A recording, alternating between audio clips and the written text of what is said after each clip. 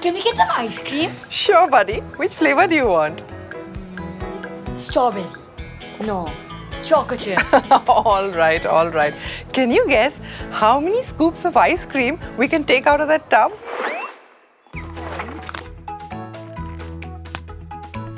Are the volumes of a cone and a cylinder related?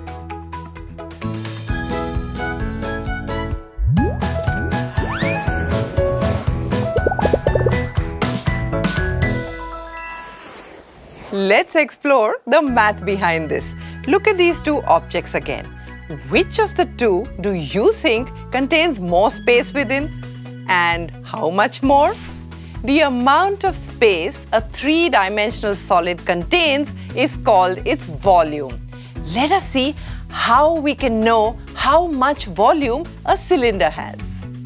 Look, the scooper is cone-shaped and the ice cream tub is cylinder-shaped. A cone is a three-dimensional object with a circular base and a pointed top joined by a curved surface. And a cylinder is a three-dimensional solid that connects two parallel circular bases joined by a curved surface. As we can see, the base of the cylinder is a circle. Let the area of this circle be x square centimeters.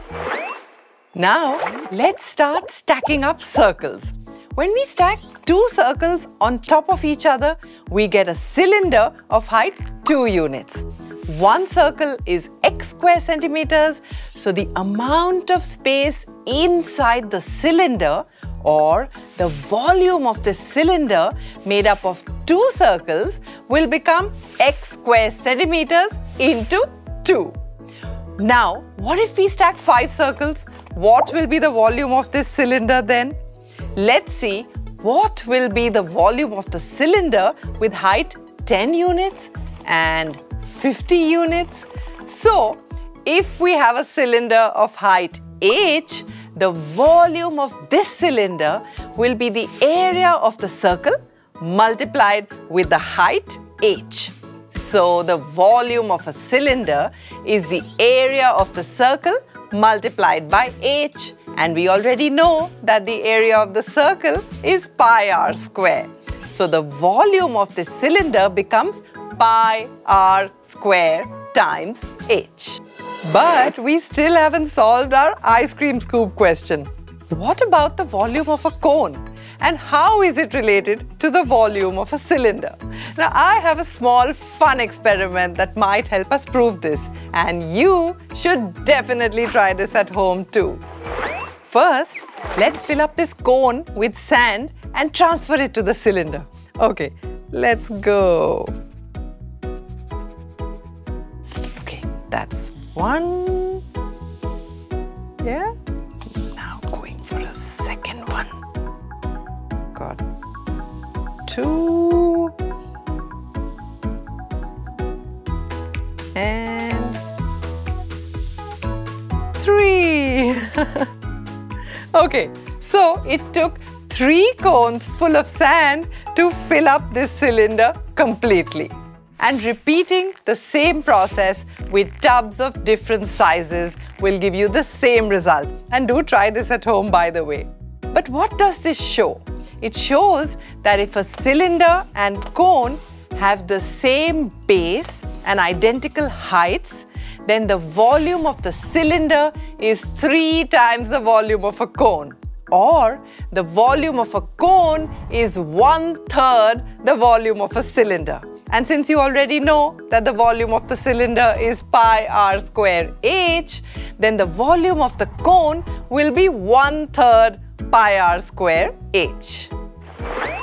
I wonder what will happen if the cone and cylinder have square, rectangular or triangular bases.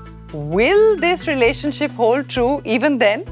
Now let's see how would a cone and a cylinder with different bases look. Have you seen these somewhere? Let's try if the same volume relationship holds true for them as well. Let's try.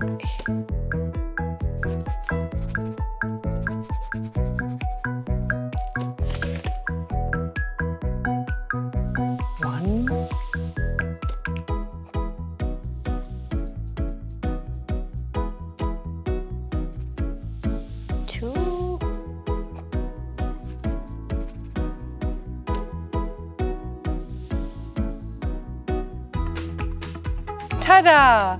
3 pyramids are filling a prism. So the volume of a triangular pyramid is 1/3 the volume of a triangular prism. How about you try this at home with different pyramids and prisms?